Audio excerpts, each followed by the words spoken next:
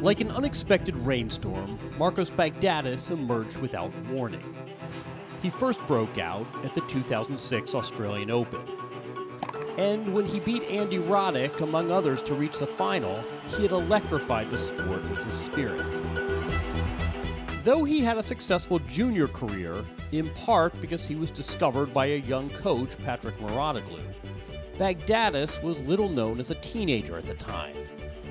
Here was a fresh new player who went about his business with joy, flair, and an ear-to-ear smile that could brighten up a room in a heartbeat. And then there was his tennis. He seldom settled for the easy shot. And why would he, when there was always a chance at the spectacular? And then there was his country of origin.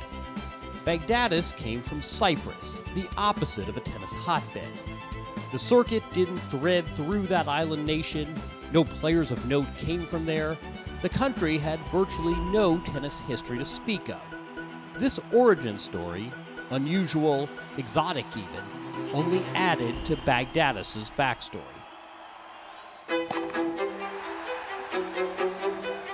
Baghdatis played Federer tough that day in Melbourne, winning the first set and then up a break in the second. But then Federer, well, played like Federer, and won what would be his 7th major singles title. If the moment had passed, Bagman, as he came to be called, figured there would be plenty more. And there were a few. Later that same year at Wimbledon, his semi-final run included wins over Leighton Hewitt, a former champion, and a young Andy Murray. When it was all said and done, he would go on to win 4 titles in his career and place in the top 10. There were trying moments as well, too many injuries to count. A few heartbreaking losses, including a classic against Andre Agassi in his last tournament. There were also some memorable frustrations.